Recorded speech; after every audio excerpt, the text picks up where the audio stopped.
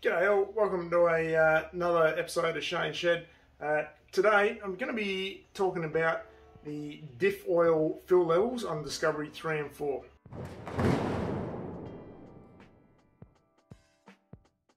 Now, this is obviously, I've noticed it's always a discussion on internet forums, Facebook, whatever. There's one camp that says measured amount in the diffs only, that's all it needs, and another, like myself, who's just say we just fill it to the filler plug hole. Today I'm actually going to throw in the measured amounts for each front rear diff. I'm going to be measuring how far below the oil level ends up below the fill hole. For that I'm just going to use good old Allen key. Basically imagine this nut is the fill hole.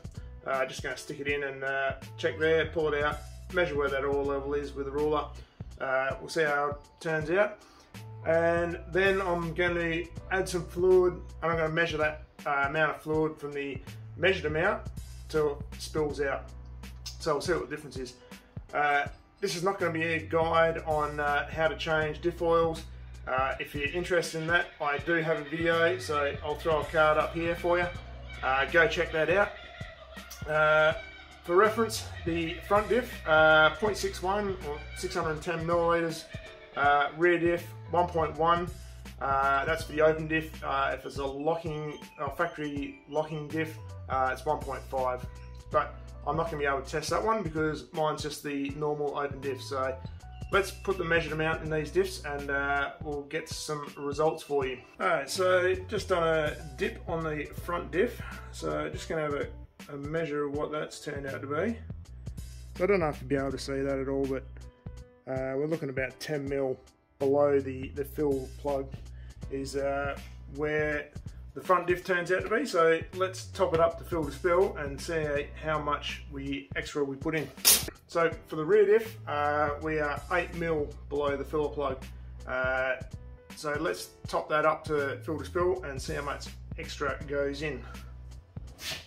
Okay guys, so for the rear diff, we're talking about, we've got 100, 200, 250 mil more to fill the rear diff up from 8 mil below the level plug to spill level. So there's a difference on the rear diff. The front diff, I've just measured that as well. That is 10 mil below the level plug, and the extra required to top it up is 150 mil. Alright, so at the end of the day, I don't think those levels, I don't think they're significant enough in the difference between the measured amount and fill to spill to create an issue. Obviously the front diff's a lot harder on the oil than the rear. So can you pick the difference? Which one's the front diff and which one's the rear diff? Same kilometers on the oil. To be honest, I don't think the extra oil in the front is actually a bad thing at all. I personally haven't had any negative effects from doing an overfill. Now, obviously, the rear diff, that level difference is a little bit closer.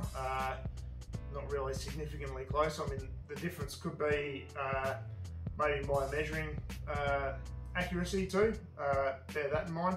So, yeah, overall, I'm still going to stick to doing what I'm doing. I'll let you be the judge of whatever you want to do. Yeah, hopefully this video just sheds a bit of light on the actual difference between the two. I've never had an issue at all with the extra level. If you have, let me know in the comments below. I'd love to know your reasoning why you think just doing the measured amount is the be all and end all, if that's your opinion. Let me know if you've had any issues or whether you're just doing it because everyone else says so. Anyway, I'm going to leave this video now. Hopefully this should only be a relatively quick video anyway. So thank you very much for watching. If you enjoyed this content, don't forget to give us a thumbs up. Throw a comment below as well, I really appreciate that. It actually helps with the channel growth quite a bit by just those two.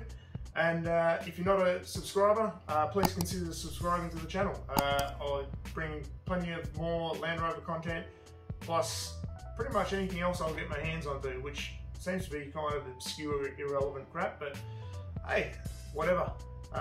Until next time, I'll see you later. Cheers, guys.